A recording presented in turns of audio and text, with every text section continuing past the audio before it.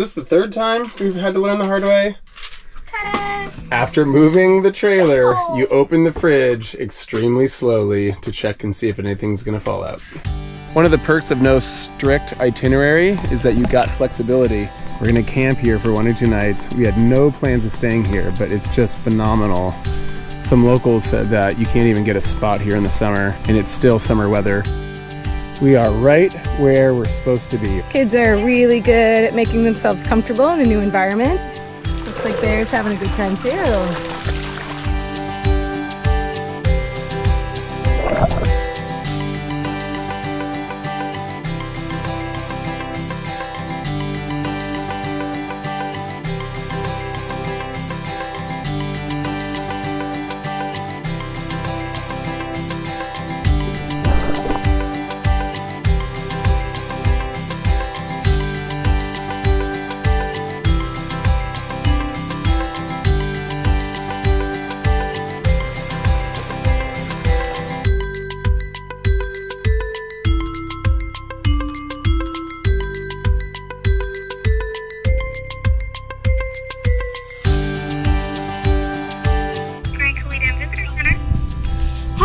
I was wondering if you do tours today.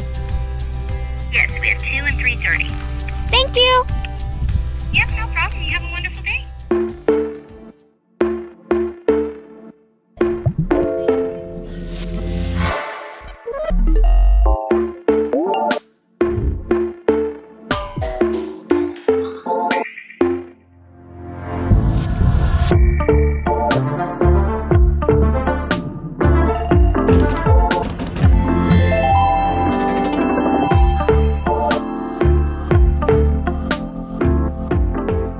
Coulee Dam is useful because it helps generate electricity, it helps provide water for farms, it helps provide jobs for people to have, and it helps prevent floods. However, it did flood Native American land, and it cut salmon off from going to their spawning ground. The Grand Coulee Dam is one of the largest structures ever built.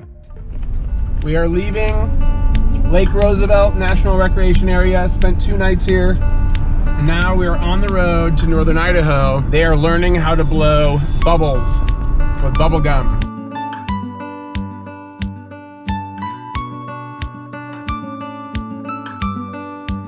What's Davenport doing in Washington?